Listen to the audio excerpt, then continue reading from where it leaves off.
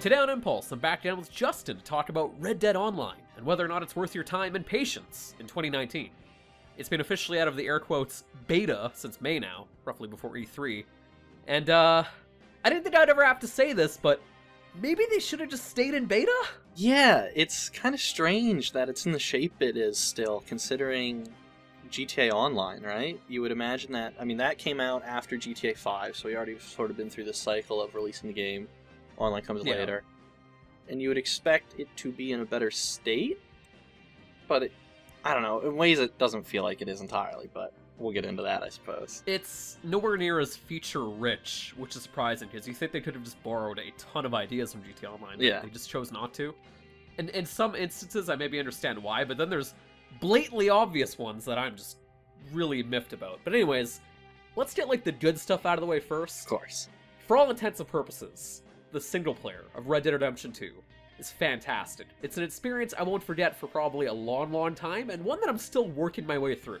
But, in terms of, I guess, online, the thing that immediately pops out to my mind is the presentation of it all. And it feels super cinematic from the moment you're creating a character and breaking out of prison, to even, like, little details, like when you win a PvP mode, your character is, like, standing tall while the other players are, like, in caskets. Shit like that, I really appreciate. Yeah. And I guess the big, you know, like, massive set piece, like, co-op story mission stuff. Yeah, I wish they went, I don't know, a little harder into the cinematic aspect of it. Because the story missions were fun enough, and the set pieces were fun and enjoyable. But as far as the actual story itself went, I feel like it has the potential to be interesting, but it didn't actually ever get there. It was more of just an excuse to have these cool, giant set pieces, unlike the single player Red Dead that had its cake and ate it too, where you had these big giant set pieces, but the story itself is also pretty engaging and fun. To be fully fair, the air quotes story in it's not done. Sorry, in Red Dead Online, it's not done yet. We're still working our way through here in this game that came out of beta, I guess. But to the point we're up to now, I don't feel like it has achieved its full potential. Remember. Like, we wrapped up the story stuff ages ago, like prior to E3, I think, and I can't remember much of anything, honestly, in terms of names of characters, reasons why we're doing things. It's out of my head. I got the overall story, like the gist, right? You got Mrs. Leclerc or whatever, her husband died, she thinks there's some sort of conspiracy, and you're hunting down the people that did it. But, like, the details? I don't remember either. It just boils down to, like, you go somewhere, you kill everyone, they don't really say a whole lot as to the details of this conspiracy. You keep moving along. Yeah. And then at one point you rob a bank, which was kind of cool, I guess. No, yeah, that was fun. I enjoyed the shootout, like the final mission, at least the time we were playing at Fort Mercer. That was a lot of fun, I thought. They throw in some neat ideas, like morality choices you can make on whether or not you kill specific characters or help them, stuff like that. Like, that's neat. And I wish there was more of that, and I get why it's a challenge to do more of that. Right, that's basically asking for a full-blown co-op story mode. Yeah, it's a lot of content to make, and it's hard to make as well. But, like, outside of that, they're once again, like, dabbling in more of the same stuff that is more or less in the single player that I wish was, you know, more of it was in the multiplayer. Like, the random encounter-based missions are neat. Like, every now and then you'll stumble on somebody asking for help. Like, there's this one great example where I was, like, hunting in the swamp, and there was this lady, like, trapped in the back of her wagon, surrounded by crocodiles or alligators or whatever. You gotta go and shoot them all. Like, stuff like that's kind of fun. Yeah. But, as for the actual, like, multiplayer aspects of Red Dead Online, boy oh boy does it suck. Yeah, the cool stuff from single player that they brought into multiplayer feels lesser in this multiplayer environment because of the rest of multiplayer. Yeah. Like, right off the bat, there's still no option to make a private lobby or session. It just sucks, you just can't, like, start up maybe, like, a private session between you and a friend. And I kinda, like, see why they do it that way. There's some stranger missions that involve the potential of other players attacking you. You're playing as outlaws, right? Rare. So you have to have that possibility of other outlaws screwing you over, I suppose. But they do that too often, and I don't mean in the mission context. I mean, Oh boy, lots yeah. of people, just kill you On because site. why not, right? What Yeah. what else is there to do? Around the time when it came out of beta, when the player base was a lot more active, even going into places like Blackwater or Saint Denis or whatever, was basically a death sentence unless you had defensive mode on.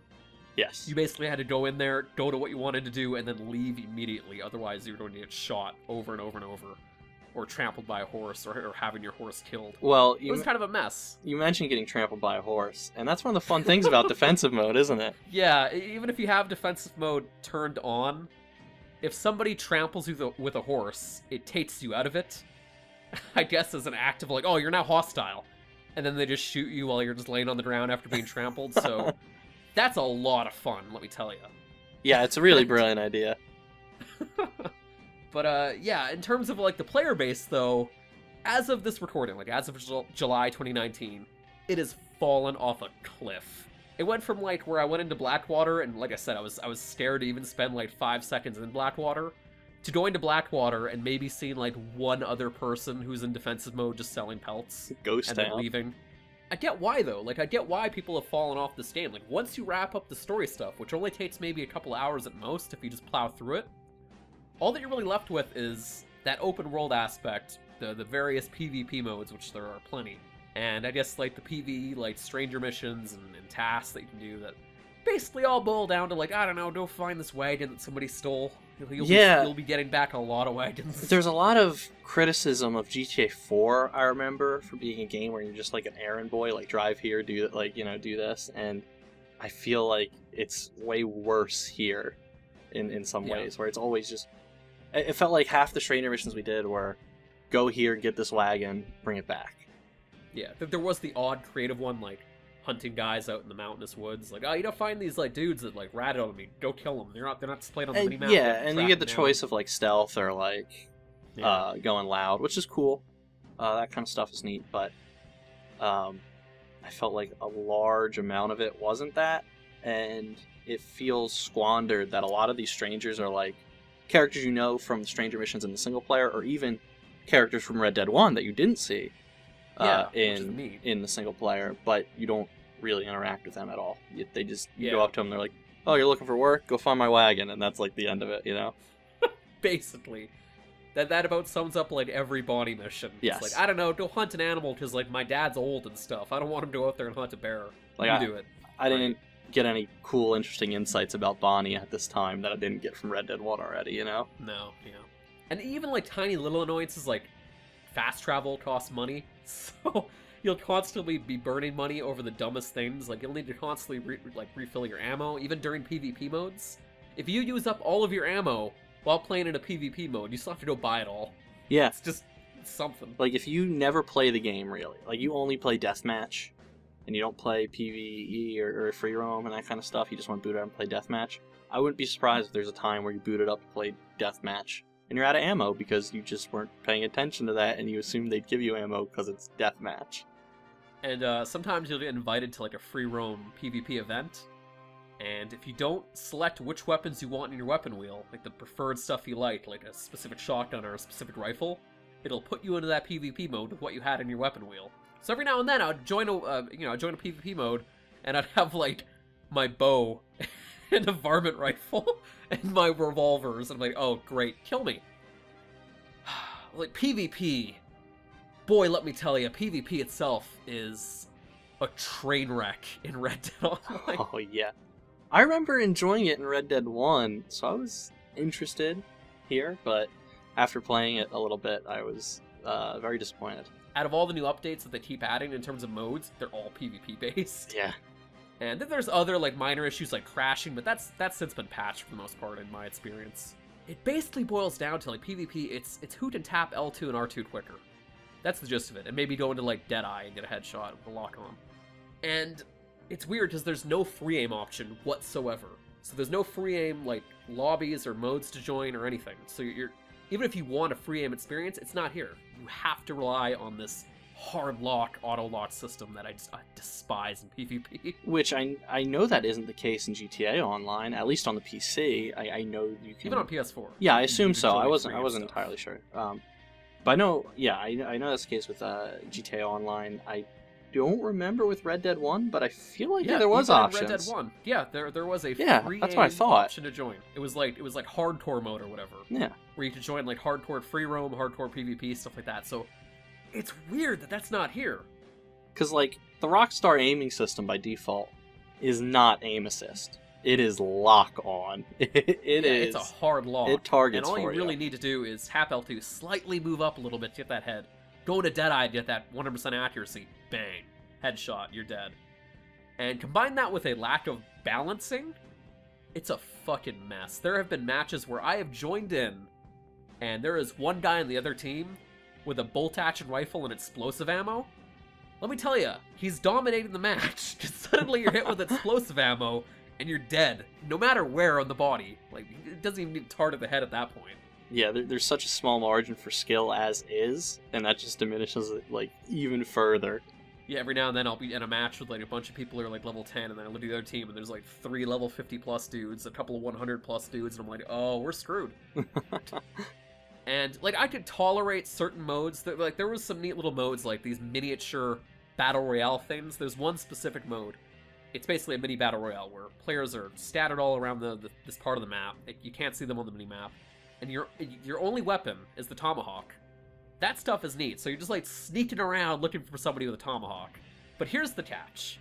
Even if you really enjoy a specific, like, game type or mode in PvP, you can't vote on it again. When the match ends, and unlike GTA Online, where you can vote for whatever you want to do next when the round ends, there's none of that. It's just randomized. So, like, every now and then you'll be put into, like, a mode you like, and then the next you'll be in this giant free-for-all shitfest where everyone just kills each other. And during those, I would specifically, like, just go off to somewhere to the side and, like, wait behind a tree for it to end, in the hopes that I would get maybe a mode I liked, like a team-based mode or that kind of battle royale mode. You didn't even get the chance to vote to explain your distrust. You couldn't even voice your distaste for such a thing. You just had to take it. You can vote if you liked it or if you didn't. Well, yeah, fine. But I don't think that means shit. No, you can't vote like, hey, one person's voting for this mode next, or one person's voting for this. Yeah, like again, like GTA Online, I don't know why the feature's missing, right? Yeah. And to go into, like, more some of the technical stuff, like, you know, unbalanced stuff is one thing, but even the maps are so generic and lame. It's like, I don't know, here's a PvP mode on Emerald Ranch, and I feel like that's kind of an issue with the PvP in this game. There's not a whole lot of good locations for it at all. There's stuff like Fort Mercer, that's fine, whatever. But then, yeah, then every now and then you'll just be put in a PvP mode that's like, I don't know, here's Valentine. Run around Valentine shooting each other. Yeah, and it's the same map as the single-player location, except maybe there's a couple bags in the way. Yeah, there's like sandbags scattered everywhere. Or something like that for some cover. The weapon wheel feels kind of slow and sloppy. There's a terrible netcode with, like, weird damage lag. Like, every now and then, I would go full Deadeye on somebody, like, all 5 of my bolt-action rounds in this guy. Unload on him! Nothing would happen, and I'd go, what's going on? And then he would get behind a tree real quick, and then I realized, oh, the game didn't keep up with him getting behind that tree when it happened. The tree blocked it. And then, people complain about, like, the animation speeds a lot in Red Dead Redemption 2, and, like, in the single player, it never bothered me. I was always, like, weirdly miffed by people complaining about that stuff. Like, that stuff never really got to me until I played Red Dead Online's PvP. Yes. Maybe I see the complaints now of, like, these slow-ass animations at times. There are times where, like, I would die just because I'm just trying to climb over a thing. So. Yeah, my character's taken 15 years to get behind this rock, and in the meantime, he got shot once, died, and now I'm respawning, like... And, like I said, they keep doubling down on PvP as well. Like, whenever there is usually a new update, chances are it's, like, some clothing and, like, a new PvP mode. I'm like, oh, great, I'm not playing that, I guess. And even, like, the horse racing is pretty dumb fun at times. Like, just watching people take the one turn at the start of the race, everyone crashes, and usually the one guy that survives wins. That's a problem with just about every racing game ever, but they all have solutions to fix it, and I just don't think Rockstar cares at all. Same with GTA. They don't. And with horses, though, it's extra funny. Oh, for sure. But then there's, like, other really weird issues, where sometimes I'll join a horse race just to have some fun. And it'll load me in to a match that's, like, already started. So I'm, like, at the starting line, and, like, the thing already started, like, I guess maybe a couple of seconds ago, but they're ahead of me. and I'm not catching up. They all have That SSDs I in their thought was PlayStation weird. 4, and you're sitting there with a hard drive. Yes. I guess. I don't know. Like, every now and then that would happen to me, and that would really just kill the whole race for me, because I knew I was Yeah. in last place anyways. That so. might be the worst mode ever to have players connecting at the wrong times. Definitely. And, yeah, like I said, to kind of end on the note of where we started, I am kind of shocked they took this thing out of beta. Yeah. Because it could have just done with having the beta tag on there. And, like, and that's the thing, too. They were getting so much flack for having it even be in beta. Mhm. But now I kind of get why, because it definitely doesn't feel like a finished Yeah, product. now this feels worse, though. Yeah. And I can't help but feel like if Red Dead Online launched with this game, when this game came out, that Metacritic would be looking way different. Oh, yeah, no, any that's any true. reviewer that would have spent like a couple hours in this would have been like, oh, this is bad. That's sort of a thing you see sometimes where it's like, I've seen reviews where, like, if a game has a good single player and a bad multiplayer, it has worse reviews than a game, that just has single player, right? It should.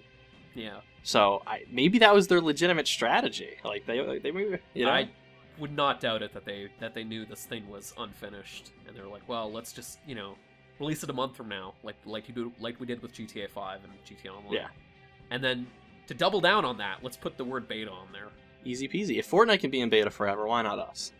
But they didn't. They honestly, pulled it out.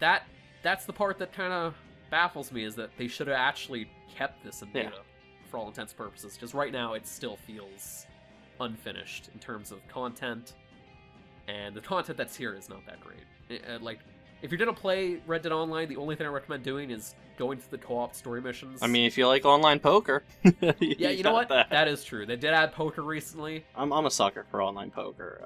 They could add the most bare. Well, I mean, they kind of did add the most bare bones poker ever, and I'll enjoy it. So it's got that, I guess. So Red Dead Online, is it worth playing in 2019? No. Yeah, I don't think so. I wouldn't. I don't really like GTA Online that much either, so I'm very against the grind in general, but I would 10 times over much quickly pop in GTA Online than I ever would Red Dead 2 Online. That's kind of the thing, though. GTA Online is so feature-rich. Yeah. You can kind of find the things you want to do to play in that. In this, like, I ran out of things to do. Like, I put in probably well over 100 hours into this. I hit level 50. I got my gold trophy because I'm an idiot. And there was a point there where I got so miserable and bored of playing this, where I would hop on, I'd do my dumb daily stuff, like skin 2 bison or whatever, and then I would just go to Thieves Landing and shoot everybody, ride away real quick, ride back, keep shooting everybody, level up, and then stop playing. And I would do 1 level a day and hope for the best. So that's Red Dead Online. It's a grind, and there's not a whole lot of fun things to do. But it's got cowboys and poker, so